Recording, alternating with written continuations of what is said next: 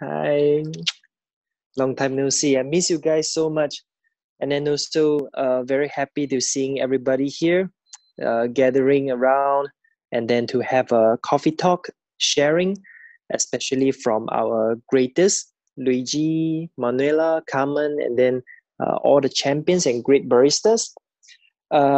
Yeah, back to the story because I when I first met Luigi was in 2018 in Belo Horizonte, Brazil, while I'm competing in the World Latte Art Championship for my very first time.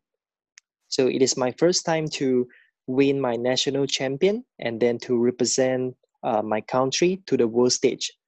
So by the time I was actually not really confident about myself, but I did really prepare a lot for my latte art routines and my patterns. But I am not so sure about this competition because it is my first time. So I just want to enjoy and then just wanted to give it all I can give to the competition and to all of the people out there, especially those champions competitor around me. So I did a very good job in the prelim round, and then I really cannot forget that moment because Luigi comes to me and then he say, "Congratulations, Irvin." Okay. I said, "Yeah, thank you so much." And then he told me that, "Believe in me, you are the best." But okay. Uh, I'm not too sure, but thank you so much. And then the next day, after I done my semi-final routine, when I met Luigi again, he told me again that you are the best. Okay, I start to have some confidence, because not really have a lot of people talk with me that time because I looks like a kid. I'm quiet and then I look small. Um, yeah, not much people know about me, and then only Luigi and then few of the baristas that I know will talk to me. So I really respect a lot from the humble and then for the nice words to me because it really helps me a lot to build my confidence in the competition. And then the next year, I was invited by Luigi and then Musetti to the CJEP in Rimini, right? Yes. To have some sharing and then have some latte art show during the events. And then that time, I remember it was actually the competition time for Carmen and Manuela in the Italy national. So before I go to Italy, I was thinking about who is gonna be the Italy champion this year. And then I really looking forward to see Manuela patterns because last year in Brazil, 2018, she actually did a very good job.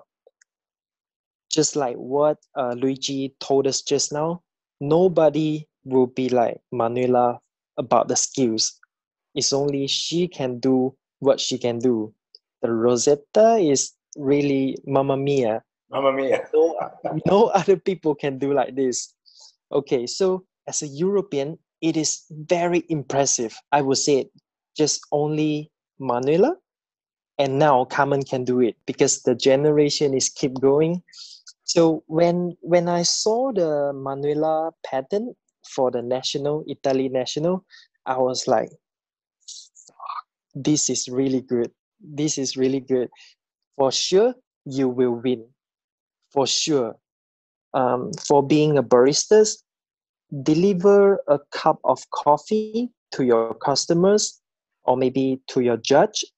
It's actually about your own personality and your own confidence. If you are confident enough, you will show your personality. Just like if you guys watch Carmen presentation on the stage, you will understand what I mean. And Manuela on the world stage, even me on the world stage, we are being ourselves, and then we want to show the world about actually what we want to show, and then we are confident to push the boundaries. Since 2017, Anon has created the new technique, and then I developed the technique, and then until Manuela, she changed the technique into another style. In between 2018 and 19, you see a lot of the similar patterns that have my style. But after Manuela, everything changed. Now it has a different way to do the latte art. So I mean the generation changing is very important, and then things will just keep improve. We don't even know what will happen in these 5 years for the latte art.